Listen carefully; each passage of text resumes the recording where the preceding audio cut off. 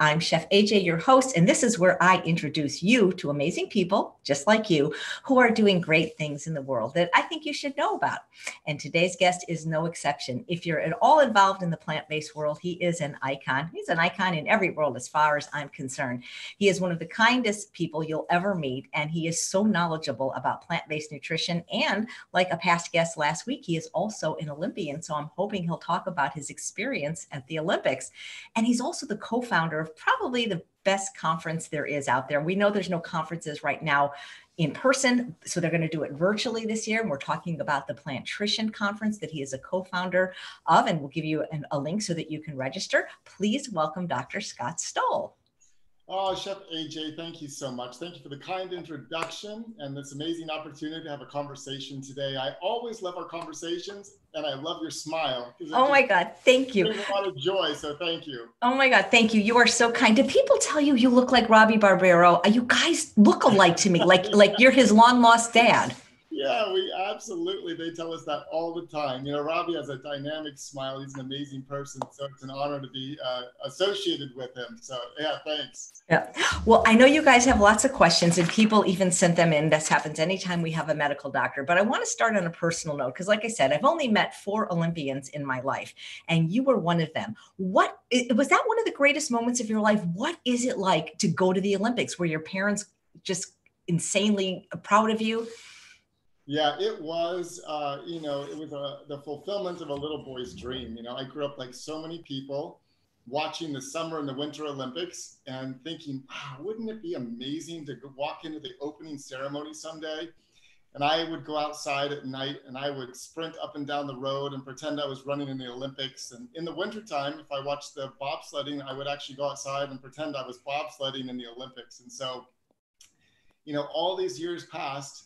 And then to walk into the opening ceremonies in 1994 was just an amazing, surreal moment. And that kind of culmination of all those years of dreaming with that reality of being there in that space, you know, where the center point of the world is watching.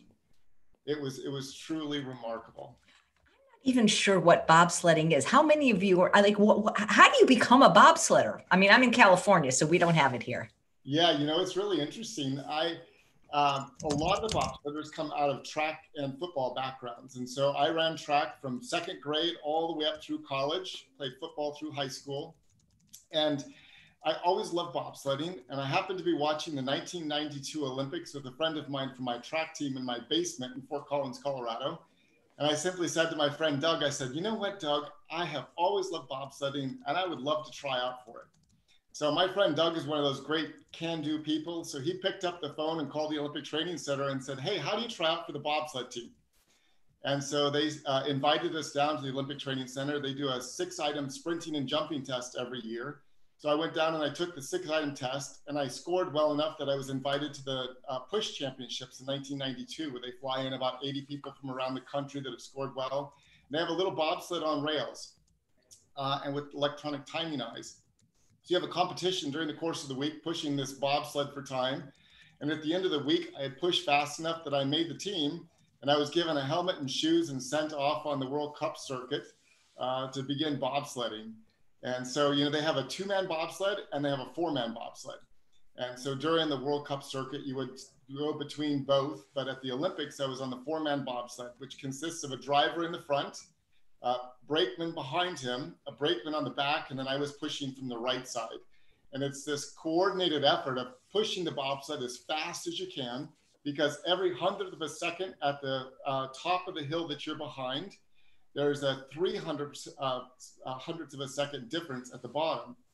And oftentimes, you know, a medal is separated by hundredths of a second after 4 miles of racing. So those hundredths of a second make a difference. So you push this bobsled as fast as you can, and then you have to coordinate getting into this bobsled as the sled's going down the hill and not getting yourselves tangled up in the process.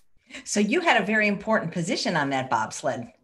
Everybody was important. And you really learn the importance of a team effort. You know, if one member of the team is out of sync or is not pushing as fast or missteps, the whole team loses. And so if you really see that importance of that synchronicity of a team working together and knowing each other's movements. Do you have video footage of this? Is this something that you can watch regularly? I do have footage, and I have slides and pictures. You know, we didn't have digital cameras back then, so that's how long ago it was. But we do have some really fun footage, and it's great to pull that out. I pull it out, and my children say, "Wow, Dad, you were really big and strong back then." I think that'd be so cool if you let other people see it, because that would just be incredible, especially because even though it may have been a dream, you didn't really train for bobsledding your whole life. No, that's exactly right. You know, it was kind of a transfer of skills from track and field, you know, that speed, but I had to increase my weight and I had to increase my strength in order to make the bobsled team. And I really learned like the value of being truly single focused and self-disciplined in order to get there. Wow. So was this before you went to medical school? This was before I went to medical school, and one of the unique positions, I started bobsledding, and then I got accepted to medical school. And so I had to apply to my medical school for a deferment to continue bobsledding in order to make the Olympic team. And so I was very blessed that the University of Colorado gave me a deferment to push through the 1994 Olympics and then start medical school after the Olympics. Where were the 1994 Olympics held? They were in this beautiful little Norwegian town called Lillehammer. And it was a very unique place in the world. It was a tiny town with one street. So the entire world converged on Lillehammer, Norway for the opening ceremonies. It was, and the Norwegian people were just amazing hosts. It was truly incredible. Did your family come? Yes, you know, I was so blessed that my parents came, and I was actually dating my wife at the time. And so she traveled over with my parents and my brother. And so, you know, we all have that shared experience. It's one of those unique experiences in life that you can't put into words. You can come home and show pictures, but if you haven't been there, you can't understand or have that same emotional feel for that unique event. So yes, they were there. They cheered me on. They got to go to the closing ceremonies, and we have that, you know, beautiful, unique time of sharing that experience together. That is so cool. Are you still in touch with your three teammates?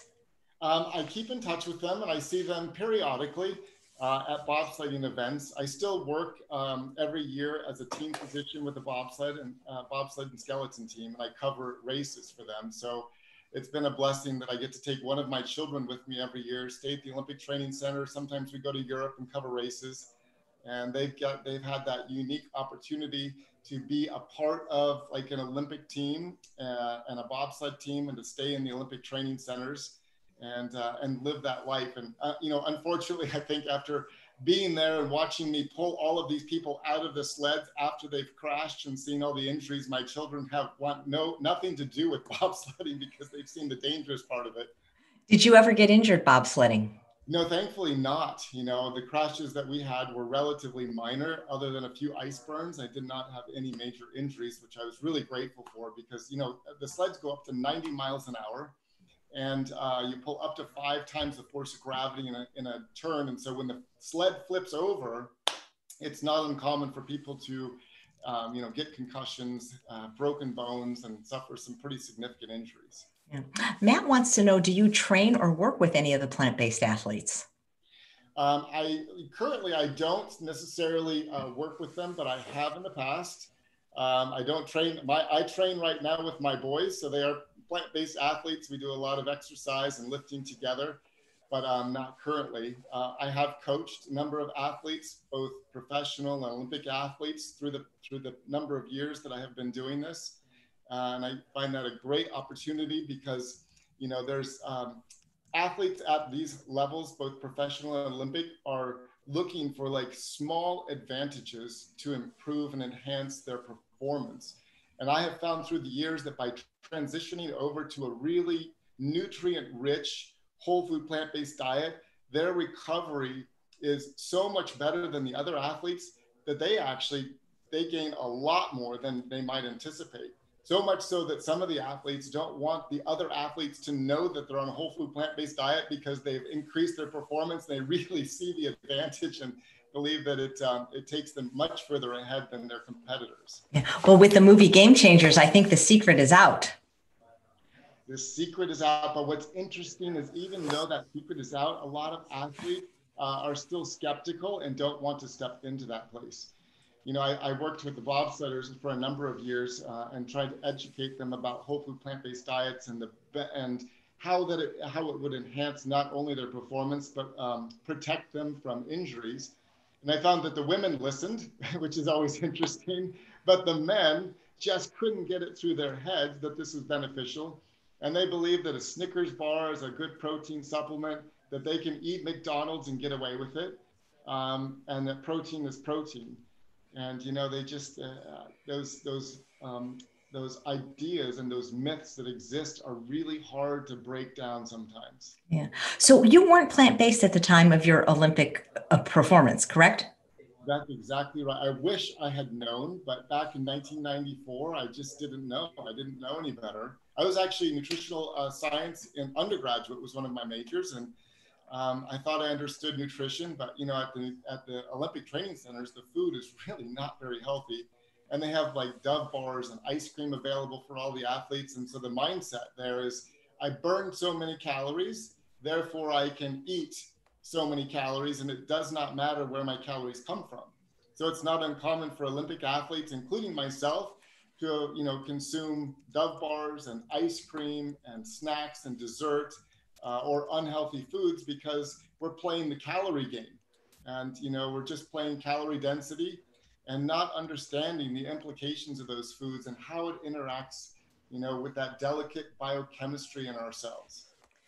So when did you discover the miracles of the plant-based diet? In medical school? No, I wish it was then as well. I did actually, but I didn't listen to my wife. So my wife and I got married right at the end of my first year of medical school. And, like now I've learned after 25 years of marriage that my wife is often ahead of me in a lot of things. And I just need to pay attention when she's suggesting things. But this was right after, shortly after the Olympics. This is 1995. And I started medical school. My wife came to me after watching some programs on television and Gary Knoll and some of the others that were advocating for plant-based nutrition back then. And she said, you know what, I really think we need to change our diet and go to a vegan diet. And so just having come out of the Olympics and, in that athletic world where protein is king, I said that same question that now comes back to haunt me so many times. Well, where am I going to get my protein from these plants? And, so we ate a lot of plants. She really tried to, add in as many as possible, but we continued to eat a lot of meat as well. And it wasn't until about 2003 that I was in practice and noticed that my patients were asking me the same question, Dr. Stoll, can't you help me? I'm falling apart. And then there was the one day a woman was sitting on my exam table and she said, Dr. Stoll, can't you help me? I'm falling apart. And so I just asked her the question, what does falling apart mean to you? And I was expecting to hear the list of past medical histories or aches and pains, but she started in a very different place and said, my marriage is falling apart because my husband is tired of taking care of my physical needs. We're facing financial bankruptcy. I can't travel to see my grandchildren. I can't attend church or social activities, and I don't have any friends. And at that moment, I realized the past medical history, the aches and pains were undermining and eroding those most valuable components of life: relationships, spiritual life, sharing her gift, participating in important things and visions and dreams that she had for her life. And so that's when I walked out of the room and I asked myself the question, what are you going to do to help someone put their life back together again? And through some circuitous study, I finally found my way to whole food plant-based nutrition and started using my prescription pad to write breakfast, lunch, and dinner, and saw amazing transformations. That's incredible. Matt says you look super healthy, glowing skin, and amazing teeth. That's kind of a telltale sign of someone that's whole food plant-based. It really is. It's like it's the veg glow. Love and Kindness has a fun question. I'm assuming it's a she, but as he or she says, would you compete again if there was a category for your age? If I had time, I would absolutely do that. I still have dreams about running and sprinting. I still love to run fast. I will go out and do sprints just because it gives me so much joy. And if there was that opportunity, I certainly would. Wow. So you founded or co-founded something that's pretty spectacular, the Plantrician Conference. And I was at it one year, and it really is the biggest and the best. And I say that as somebody who's produced 19 conferences and been at most of them. Where did you get the idea? How did that start? And tell about how it started, with about, I think it was 180 people, and now it's basically thousands. Yeah, that's you know, I started working with a friend named Tom Dunham, and we were doing some health immersions for Whole Foods. And this was about 2012. I just said to my friend Tom, I said, it took me so long to learn this information, and it was very complicated, and I read so many books, and there was so much conflicting information. I just said to him, we really need to just develop a conference to bring together the experts, to share the science, to have good conversations, and to provide an opportunity for people around the world to begin having conversations, to spur ideas for new science, for collaboration, and to build a scientific community. And so my friend Tom Dunham is such a great person, because he really sees the opportunities, willing to step into challenging things. So he said, sure, let's do it. And as you know, taking on a conference is not an easy task. And there's a lot of financial risk when you start a conference. So we started the conference in 2013. And we're very blessed that year to have a friend join us who became a partner, Susan Benegas, who's now the executive director for the American College of Lifestyle Medicine. And we hosted this conference in Naples, Florida in 2013, and we had about 180 people from about 12 different countries, and it was very successful. So like everything, we're involved in this idea of continuous improvement. So we're always tweaking and trying to improve the material, trying to improve the content, and improve the experience. And one of our visions has always been to create an environment to enhance the formation of relationships and inspire collaboration. And that's part of the reason that we have just one lecture hall. We eat meals together so that around those tables and during the course of the conference, people develop relationships and friendships, because I believe that that's where true change comes from. It's those relationships and ideas that are cultivated during that season. So the conference has grown. And we had last year about 1,200 people from 26 different countries in Los Angeles. Oh, I'm sorry, it was Oakland last year. We started a secondary conference in New York associated with Plant-Based World and had about 600. And then this last year, we were planning to have one in London. We are starting a conference in Bangkok, Thailand, with a wonderful group there that will be an annual conference. We helped start a conference in Australia. And so that single idea of starting a conference for medical professionals has really begun to grow and bring so much change. And the one year you were going to be in my neighborhood, COVID. But the good news is we're coming back to that hotel for the next couple of years. So we will be there. Oh, that's amazing. So do you find that you're getting even more people registering now that it's virtual? Maybe talk a little bit about it, and I keep putting the link on so people can check it out. Oh, thank you so much for that. Yes, with all of these things, and I know you as well, with COVID, we've all had to make a pivot in a different direction. After going to so much effort to secure hotels and pricing and food, we just had to change to a virtual conference this year.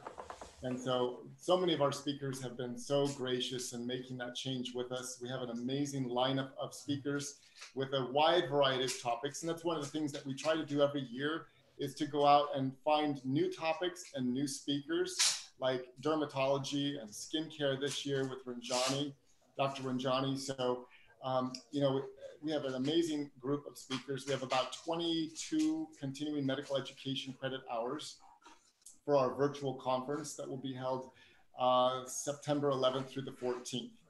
And so the website where people can gain more information is www.pbnhc, Plant-Based Nutrition Healthcare Conference.com.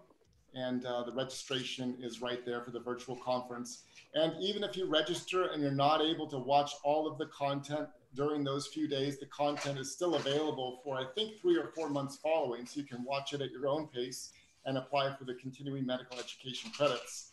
So we're really excited that we've found a nice way to deliver that content and still connect with people and help push out this emerging evidence for a whole food plant-based diet. Yeah, the only thing that we'll be missing is the food, because like I said, I only attended that one year that it was in Anaheim, but they did a terrific job. And it wasn't just vegan, it was whole food, plant-based, no sugar, no oil, no salt. It was extraordinary. I know that, and the relationships, sitting around together, talking, having conversations.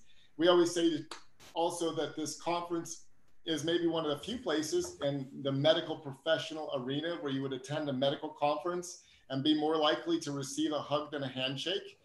And so it's because of the amazing community of people that gather together, and it really leaves you feeling inspired and rejuvenated for the next year. Yeah.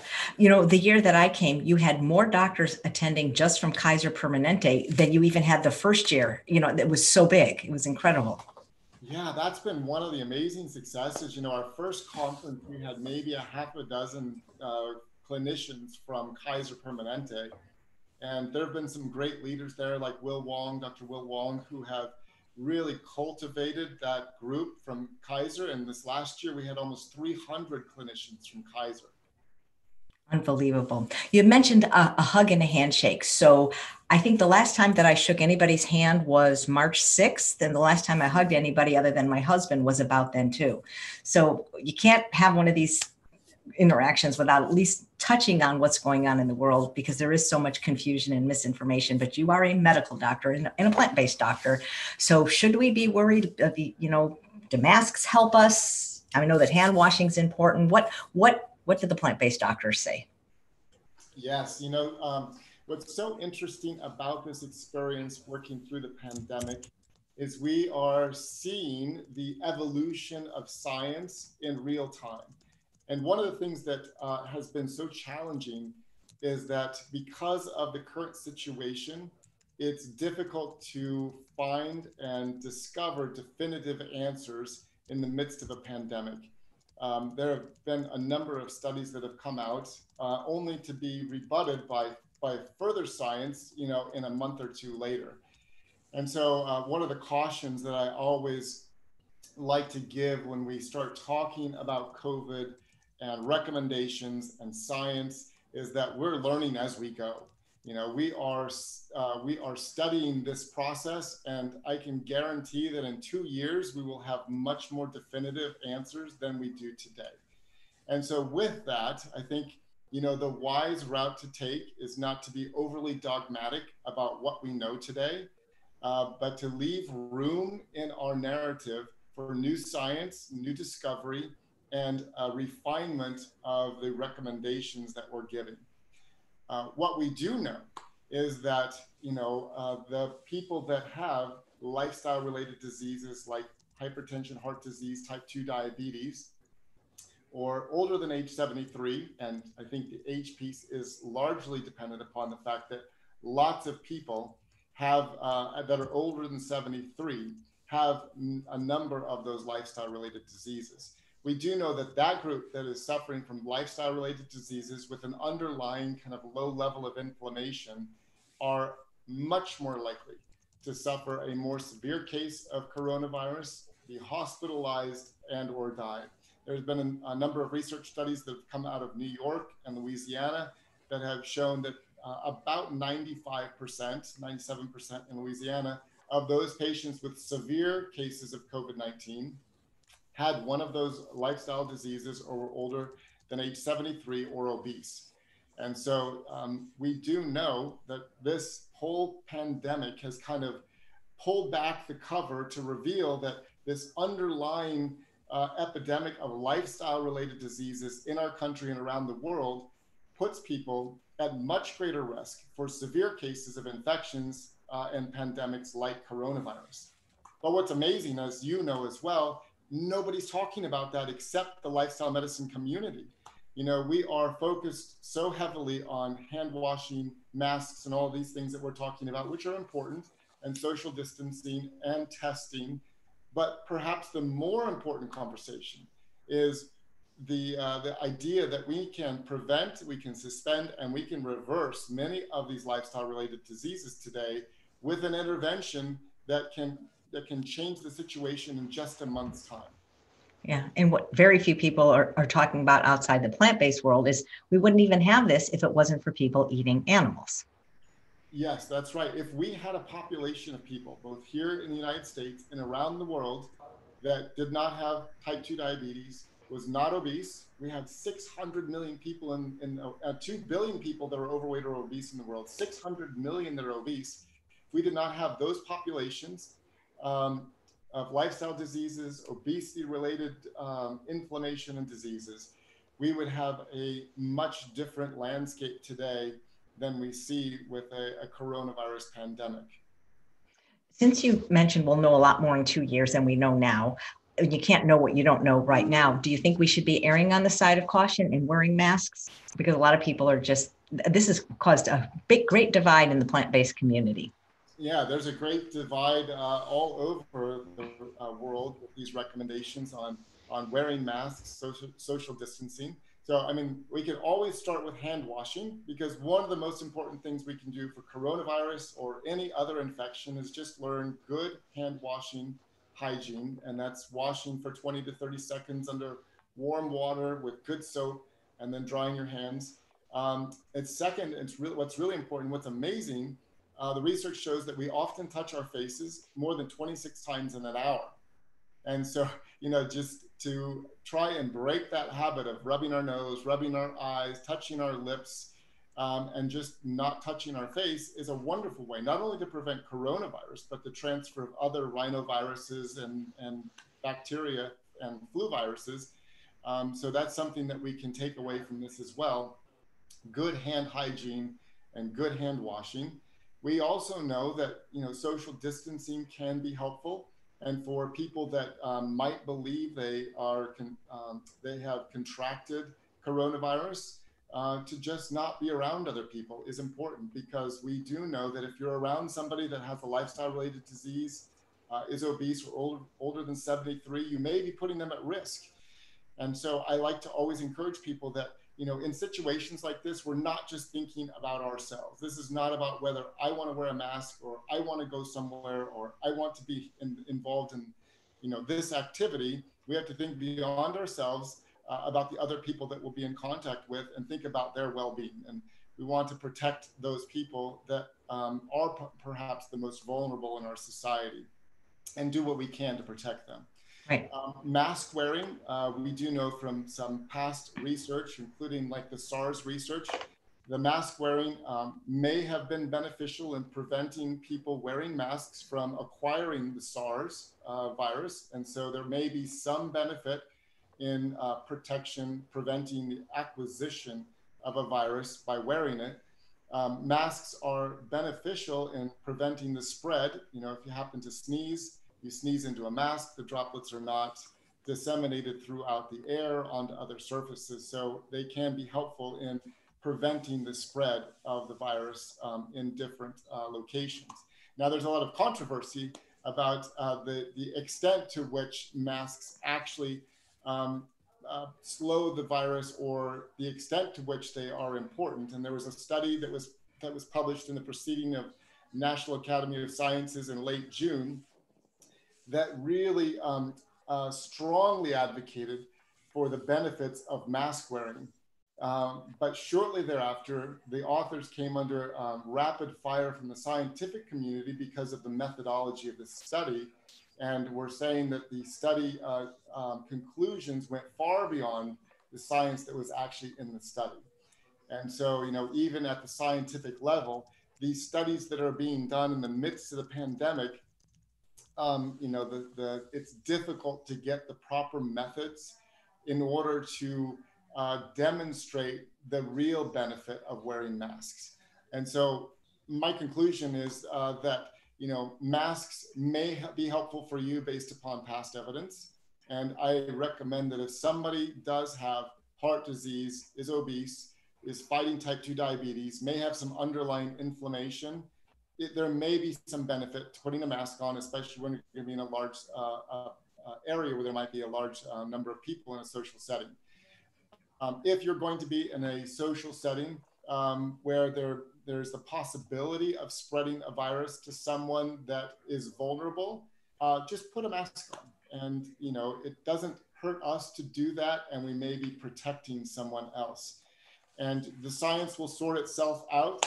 And if we get to the end of a couple of years and we discover that mask wearing was not really that beneficial and we don't need to do that, that's okay. We took some steps to try and protect other people, and there's nothing wrong with that. If we happen to get down the road and we discover that mask wearing was really beneficial and it really did protect people, and we did not wear a mask, you know, there's a risk of maybe harming someone else. And so I always like to personally err on the side of trying to protect other people and do what I can for other people to do what's right. That's because you are a kind person and not a selfish person. And I think these people that are so against it, when you start knowing people, and the longer this goes on, the more that most of us now know people that either have it and have had a terrible time with it or have died from it. My feeling is since we don't know, I'd rather err on the side of caution than on the side of death of myself or someone else. So I don't think of it as a big deal. And like you said, if we touch our face 26 times a day, the only time I go out is once a week to go to Trader Joe's and get groceries. And the mask helps me. I can't touch I mean, I can, but I don't. And if that's for me, it's just a reminder not to touch my face. Yes, that's right. And like you said, this is a very real virus. You know, we know personally, as I'm sure you do, I know people that have been hospitalized, that have been intubated. I personally know people that have died. I know healthy plant-based people that have been very sick and that have been hospitalized. So this is more than just the flu. This is a serious virus. The research, and a friend of ours that's on our board of directors published research looking at pathology samples of the blood vessels, and especially the lining of the blood vessels called endothelium.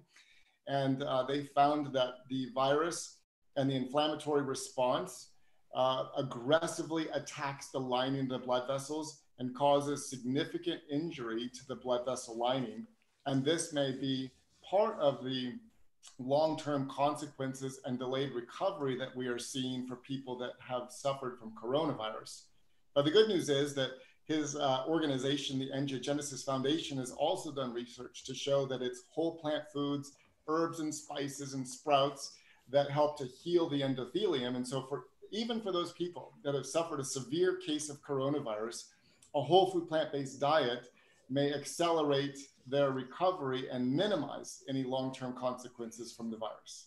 Great. Wendy says that she eats, as Dr. McDougall recommends, low-fat, plant-based, but she also has an autoimmune disease. Could this make her more susceptible to COVID-19? And if so, why? Yes, you know, it's interesting. I don't believe that we can clearly say that the autoimmune disease is a direct increased susceptibility. It was thought to be early on. There's been some conflicting evidence about whether or not people with autoimmune diseases are much more susceptible. You know, theoretically, I think it's possible, but we cannot say for sure. However, we do know the healthier your immune system, which goes back to the healthier the gut and the microbiome, the more resistant to disease, and the greater your body's ability to protect and repair itself in the light of those diseases. And so if you have an autoimmune disease, you know, I always encourage people, even with a whole food plant-based diet, to focus on foods and opportunities to improve the health of the gut lining and the microbiome. I have learned more about the microbiome in the last 2 months than in my 60 years of life, because I'm hosting an upcoming GI Health Summit. And boy, that's what everybody's talking about now. That is so fun, isn't it? I love Absolutely, it. Absolutely. So Shira, who's watching live, wanted to know, what kind of medicine do you practice? What type of physician are you? So I was trained in a field that I didn't even know about until my fourth year of medical school, called physical medicine and rehabilitation.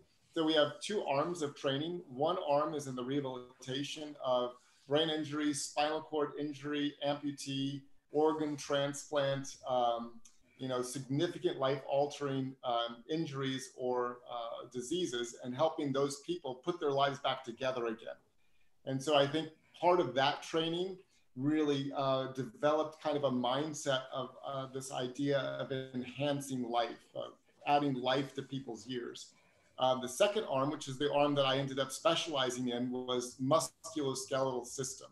And so I was trained in interventional spine and regenerative medicine, using PRP and stem cells to regenerate damaged tissue, as well as sports medicine. And I served as a team physician at Lehigh University for 18 years and still work with the bobsled team. That's great.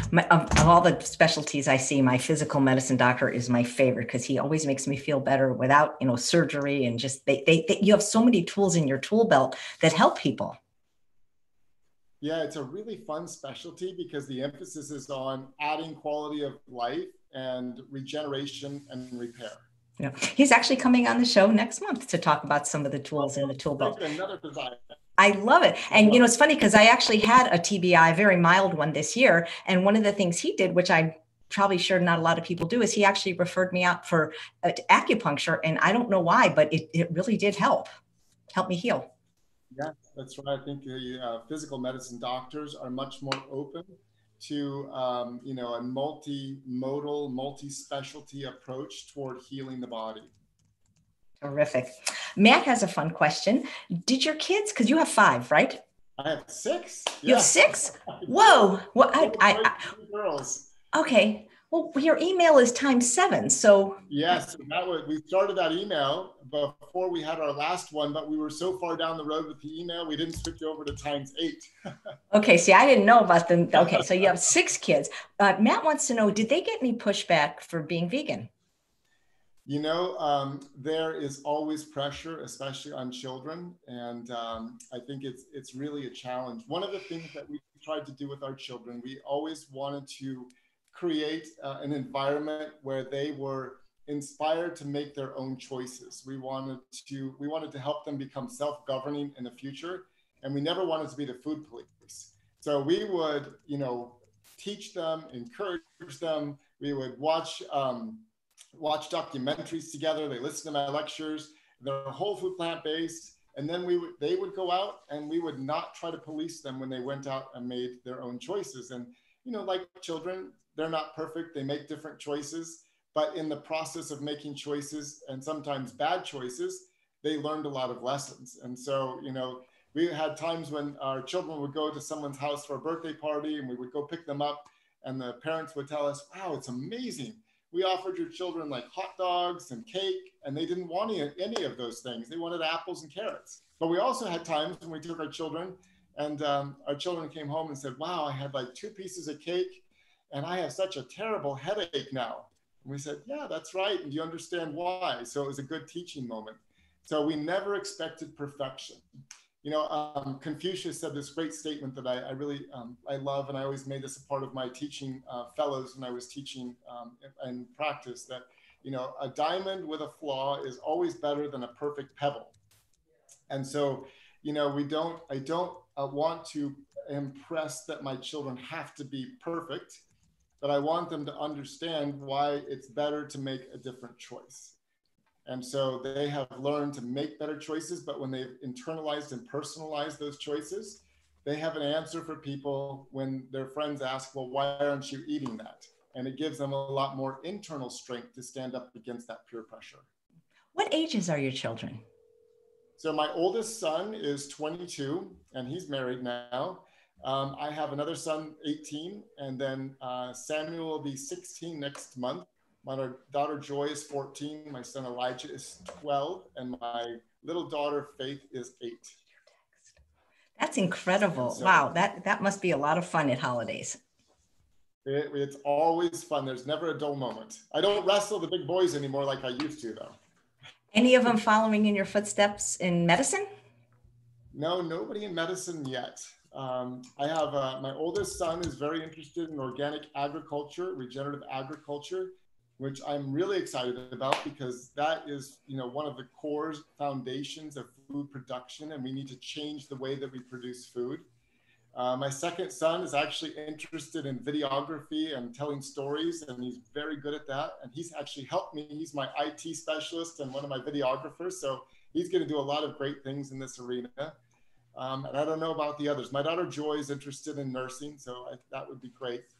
I think sometimes they've seen the hard side of medicine up close, and they're not so certain. I never want them to go into medicine unless they're passionate about it, because it is a challenge. Yeah, absolutely. Well, we can thank your wife, because it sounds like she really is who turned you on to this lifestyle. My wife is amazing. Yes, she has planted a number of great seeds in my life. And she is the one that started and has supported us and made amazing recipes that have, it's really, as you know, the food has to be delicious. And because she has made delicious food and delicious desserts, it makes the adoption for our families just effortless and easy. Well, I hope that she'll come on the show, because I know she has a cookbook, and we would love to see her cook, maybe even with some of the kids if they're around. Let's do it. I know she would love to do that. My son Elijah and my daughter Faith love to do that. And we have an Iron Chef competition a couple of Tuesdays every month. And we just set them to work, and they make delicious recipes. So we'll do that. That would be so fun. So we have a few questions that have been asked live, but I'll go to the ones that were emailed in advance. And so this is from Susan, and she says, I'm trying to understand the physiological mechanism that allows the brain to signal that it is not satiated, even though the stomach is mechanically full. Does it have to do with the brain knowing that there might be a calorie or nutrient deficit? Yeah, and so the study of feeling full is really very interesting. And, so we have multiple ways that our body tells us that we have eaten enough food, that we've gotten enough calories, and that we are fully satiated. And so the first is the idea of the stomach stretch, which I think Susan was referring to, that as we eat, we have these mechanical receptors in the wall of the stomach that stretch as the stomach fills, and that feeds back to the hypothalamus in the brain to tell the brain that we have eaten enough food. And as all of your viewers know so well, that a whole food plant-based diet, because of the fiber and the volume and the water content, causes a much greater stretch for the number of calories eaten. And within about 20 minutes of that stretch, tells the brain that we have enough food. And so it is important to recognize that there's a little bit of a lag between the stretch, the signaling, and the satiation. And that's why it's important to just slow down, enjoy your meal, have a good conversation, eat with gratitude, and allow that time for the stomach to stretch and to give the brain the signal. We have nutrients receptors as well that are looking for some of those phytochemicals and nutrients. And based upon the nutrient content of the food, they also will signal back to the hypothalamus to tell the brain that we have received enough nutrients. The microbiome, as you're going to learn so much in your GI conference, which is really great. And all of your viewers should definitely register for that, because that is the frontier of science and nutrition. But we know the microbiome and the quality of the microbiome and the types of bacteria have an intricate relationship with the hypothalamus to signal satiation or cravings. And an unhealthy microbiome can actually stimulate the craving of food. And so as much as we would like to believe that we're in charge, it can be the case that the bacteria and the yeast that are in our gut may actually be driving our hunger signals. And so normalizing that microbiome is really, really critical. And then we have other drivers of hunger that, water and being thirsty can drive hunger. And so I often recommend to people, if you're feeling hungry, drink a big glass of water, and oftentimes that may mitigate feeling hungry. We know that stress can be a driver of hunger, so work on decreasing stress. Feeling depressed can be a driver of hunger, because we're eating to satiate pain. And so, being cognizant of the fact that hunger goes beyond just eating food or calories, but it's this life experience that's really important. That's so true. And I think when people switch what they eat, they worry less about how much, because as long as they're eating foods without nutrients like animal products and processed food, they're always going to be driven to overeat on calories. That's right. That's exactly right. We have this, like, even the storage of toxins in our fat. Our body can only get rid of toxins when we have an adequate supply of antioxidants. And so you can have a toxin-driven hunger. Your body's recognizing you need more antioxidants to deal with the toxin load, and it will stimulate hunger. to eat more foods that are supposed to be antioxidant rich to titrate or to bind to those toxins to remove them from the body. And so if you're not eating foods rich in antioxidants, that switch is still flipped on, and you can eat an entire meal with 2,000 calories, and that switch is still on saying we need to eat more because we didn't get enough antioxidants. Great. And Susan also asked, grazing all day on small quantities of green starches and veggies versus eating 3 separate times a day where the caloric intake in the food would be exactly the same, is one better than the other?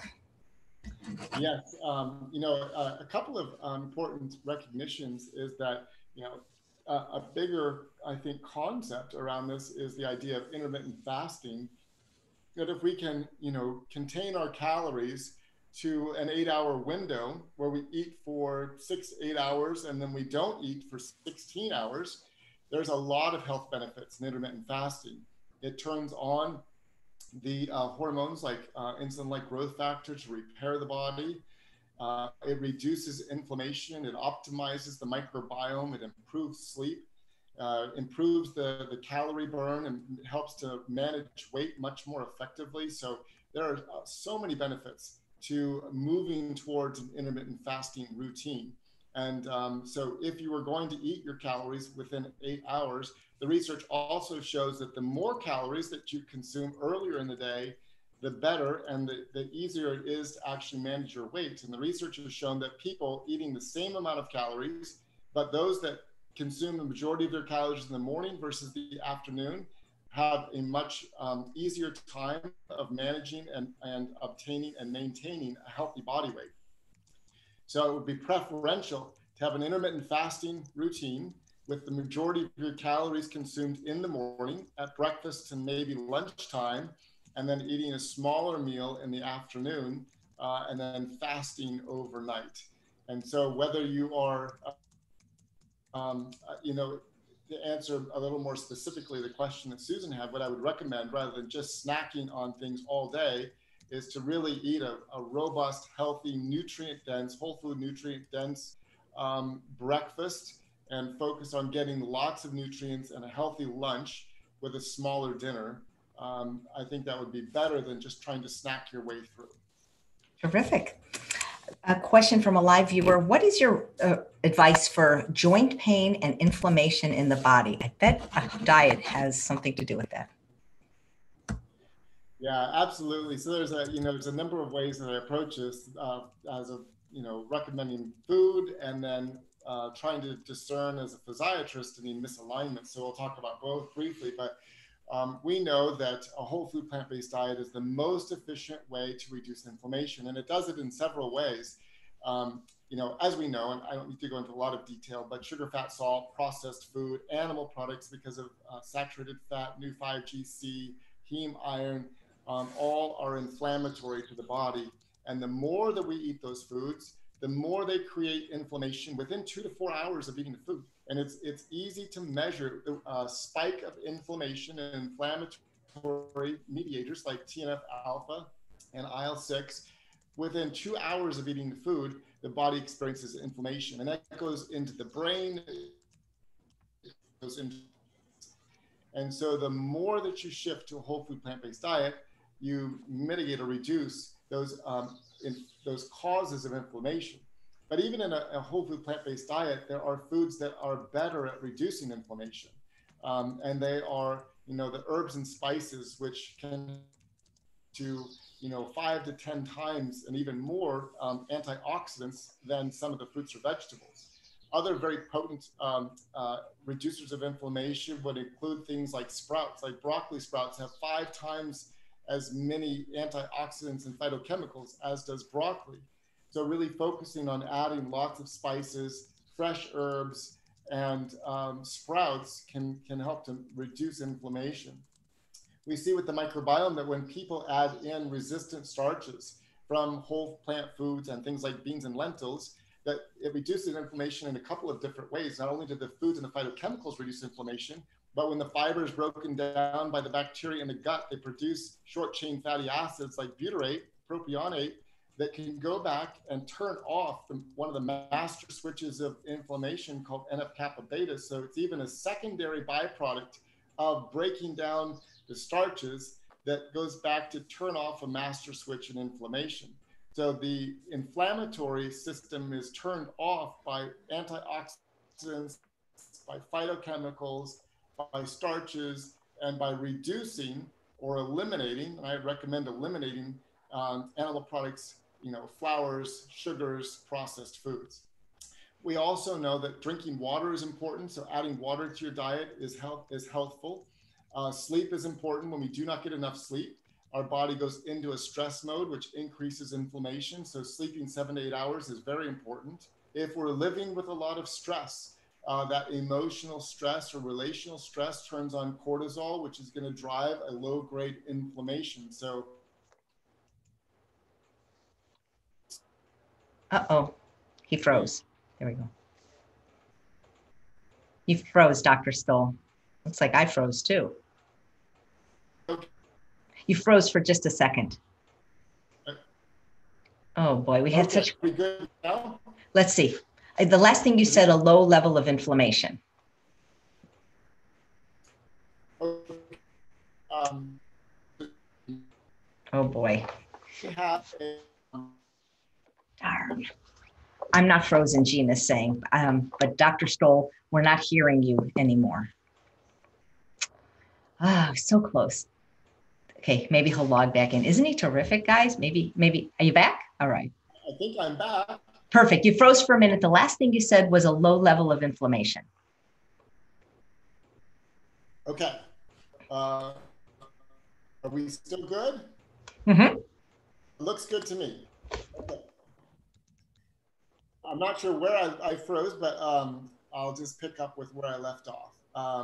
If we're trying to reduce inflammation by removing animal products, processed food, flours, etc., adding in all those healthy foods, getting adequate sleep, 7 to 8 hours, reducing stress, because the stress is a really critical driver of chronic inflammation.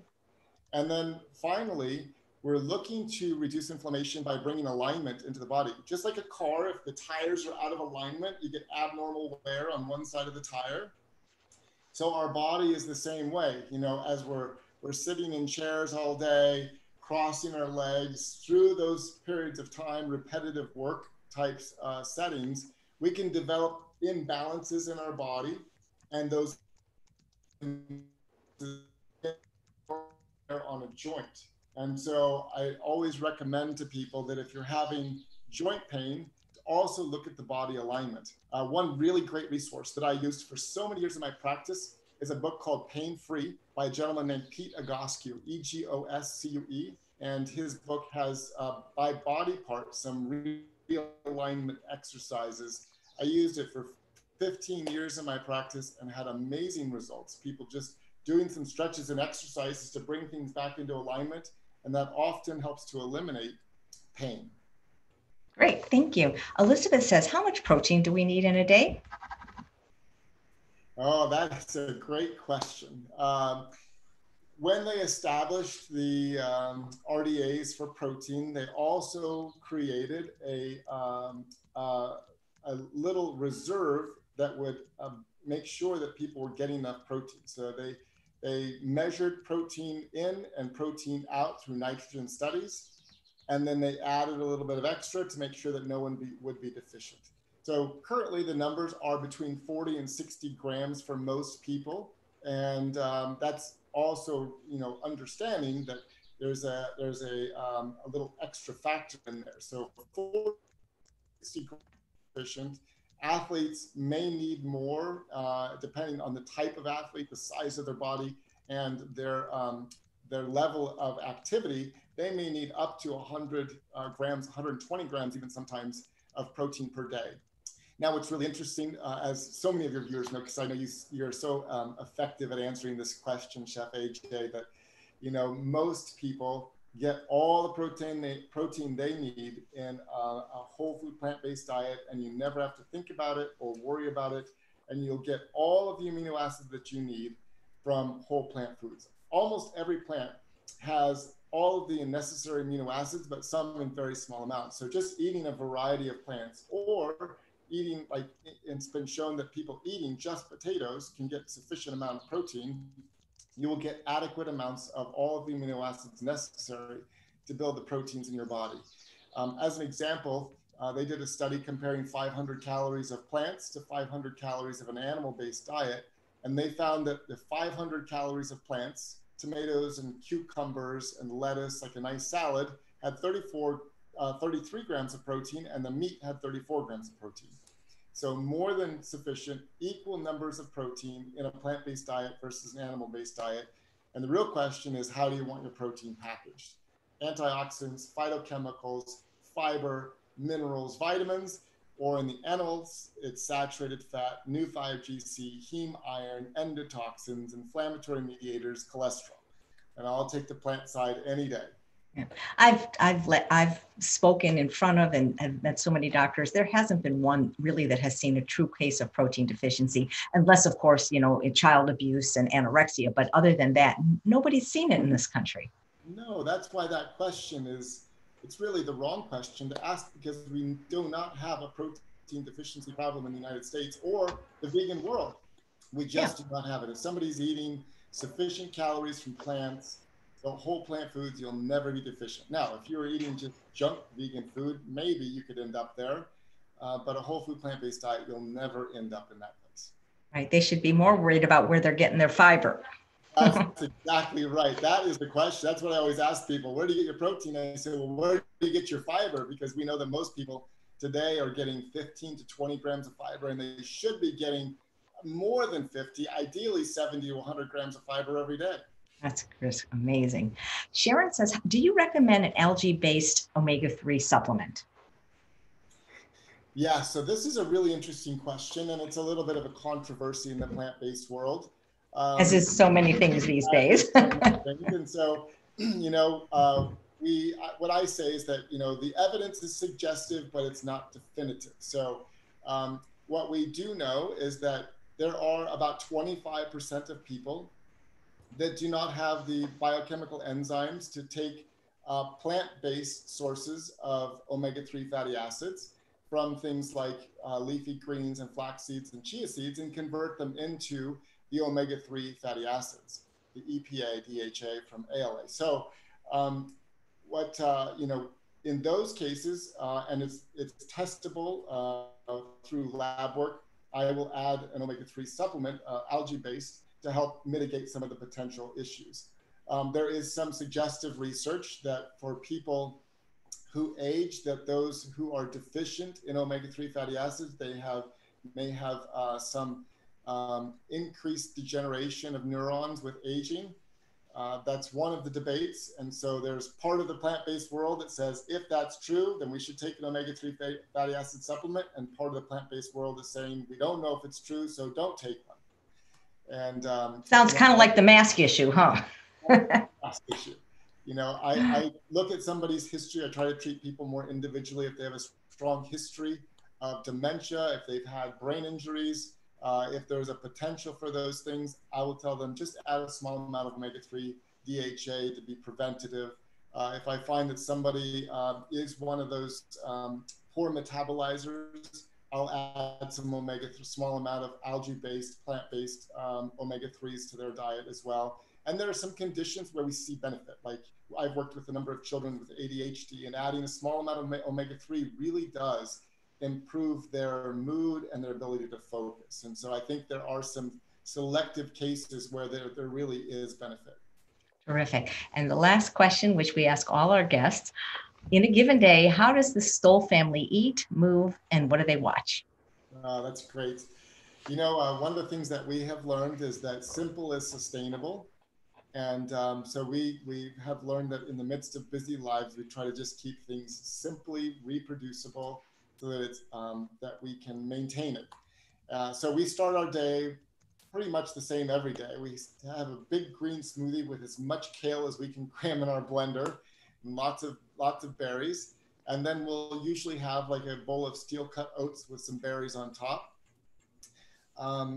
I like to work out in the morning. I find that I get my workout in early. So I'll usually now, since my boys are interested in lifting weights, I'll lift weights with my boys in the morning in the basement. And then I'll go to work, my children to school. Lunchtime is kind of we just do a lot of fresh vegetables, hummus, maybe a veggie sandwich with some avocado, maybe a leftover, super stew or casserole, and a big salad with some fermented foods as a salad dressing. That's one of the things I've really tried to do through the years is find great ways to flavor salads that add additional benefit. So sprouts, fermented foods. I like turmeric kimchi that I'll put on there on my salad. Dinner time is very simple for us. Half our plate is a huge salad. 25% is some kind of a steamed vegetable. And then 25% is our cooked dish with as many different types of vegetables, mushrooms, onions, beans, greens as we can put in there. And then water. We just keep it very simple. We move a lot as a family. We don't have television. We'll watch a movie as a family a couple times a week, but we try to be outside, walking, working, moving. And then we really try to focus on getting sleep. That's a place in my life where I cheated for a long time because I thought I could, and then it caught up to me. So I really try to get 7 hours of sleep a night. I focus on that. I get up early, and I try to spend an hour just in quiet time, in prayer, and getting myself organized and getting things aligned the right way before I start my day. I'm so glad you said that, Dr. Stoll, because earlier we interviewed Dr. Ben Brown, who has been the medical director of the Orange program for 28 years. And he said that morning routine, doing something like you're mentioning, is the most important thing. It really centers your life, I have found. Yeah. Well, gosh, you find gratitude too. This is so great. We're hearing the same message twice in the same day, so we must need to hear it. You are terrific. Gosh, if we could just all have a doctor like you, we'd all be so happy. Well, thank you. I appreciate all of your kindness, and thank you for what you are doing, because you are bringing an important and powerful message to the world, and you have been so faithful and persevered through so many years to do that. So thank you, Chef. Well, no, and thank you for, when I get wonderful people like you coming on the show, I get to spread the message even further and wider. And thank all of you for watching. I hope you'll come back tomorrow at 11 a.m. when we have another terrific plant-based doctor named Dr. Neil Nedley, who is going to be giving a PowerPoint presentation on nutrition and the brain. You sure do not want to miss that. Thanks again. So great connecting and catching up with you again, Dr. Stoll. And I hope everybody will register at pbnhc.com for your virtual conference. Take care.